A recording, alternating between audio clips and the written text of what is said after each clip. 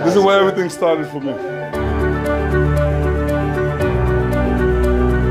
We're at Sikap Amiche 2. This is the basketball court where I learned how to play basketball, right here. You got too much talent over here not to have no courts. All you gotta do is give them the court and the ball. There's my sister right there. My uncle is here, my cousin. Oh my God. Welcome to Dakar. Thank you. Another one. Hello, man. Bonjour, how are you? That's my sister. Mary, nice to meet you. How are you? I'm good. Thank you. This is the room. This is the Hall of Fame.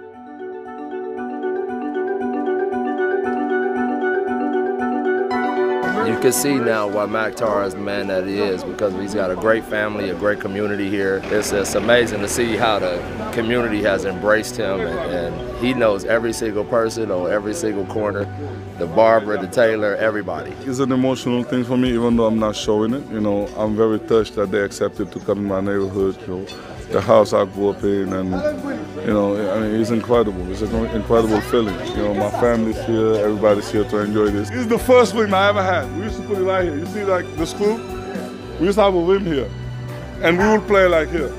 Yeah. It was amazing seeing the family, seeing the real village, the real neighborhood. Yeah, I had a great time today. It was wonderful. When you come to Africa, you're gonna get into the country, see where we're from, you know, and learn to know us. And then the most important is to really show them, you know, the real life of Senegal. I think it's important for me to give back, you know, and the only way I know to do it is to kind of help these kids here. In my time, you know, when I was young, we didn't have these facilities. You know, today we have, you know, the Dakar Arena, we have the facility in Sali, you know, the NBA Academy.